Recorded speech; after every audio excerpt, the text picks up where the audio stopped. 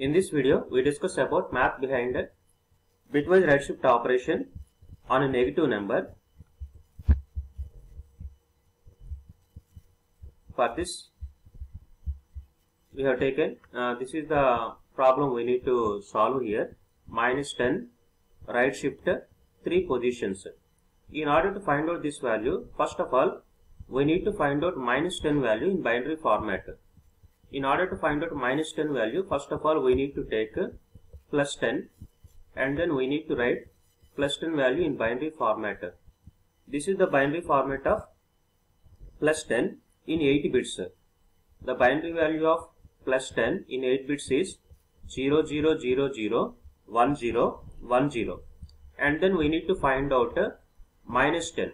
How do we find out minus 10? Already we have discussed in the previous videos. The negative numbers in the computer system are stored in 2's complement form. For the positive 10, we need to find out 2's complement value. That will become minus 10. How do we find out 2's complement value? We start from the right hand side. We copy all those bits until we get first one. We copy that first one bit also. That means here we start from right hand side. We copy all those bits until we get first one. The first one is also copied here. From then onwards, we reverse the bits. In place of 0, we write 1, and in place of 1, we write 0. This fashion is continued for the last bit. In this fashion, we find out 2's complement value. Once again, I am saying, we start from the right hand side of a positive number. We copy all those bits until we get first one.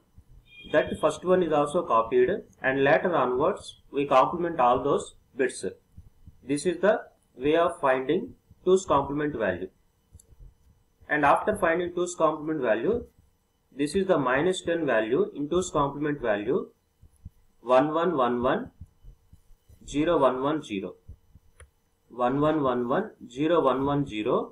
This is the 2's complement value of plus 10. That means this is the minus 10 value in binary format. And then we are performing minus 10 right shift 3. That means we are shifting bit values of minus 10 to the right hand side by 3 positions. Here we get this particular value. 1 is shifted to 3 positions to the right. Similarly, this one is shifted to 3 positions right, and so on. The entire value is shifted to the 3 positions to the right. So this value becomes, here the entire value is shifted to the right hand side by 3 positions. Now observe here, these 3 bits are exceeding the register size, then they are truncated, that means they are omitted. And the leftmost 3 empty places, they are filled with their previous values. Their previous values are both 3's. So they are filled with their previous values, including sign also. That's why in the right shift operation, the sign value carries. If the number is a positive number, the end result is also a positive number. If the original number is a negative number, the end result is also a negative number. And then we find out, and then we take the original number here. This is the final value we got, 1111 1110. Then we try to find out a decimal value of this binary number. As we have discussed in the previous videos, in order to find out decimal value from binary number, we start with 2 powers, 2 power 0, 2 power 1 and so on, 2 power 7.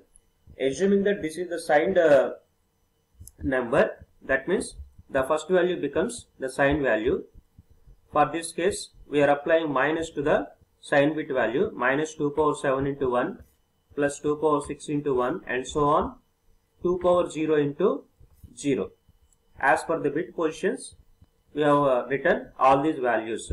Minus 2 power 7 into 1, this value becomes minus 128 plus 64 and so on 1.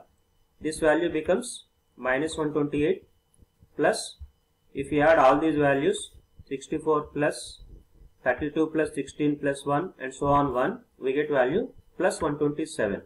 Minus 128 plus 127, and the final answer becomes minus 1.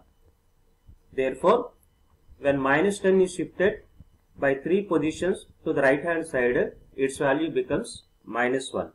In this fashion, we perform, this is the logic behind a bitwise right shift operation on a negative number.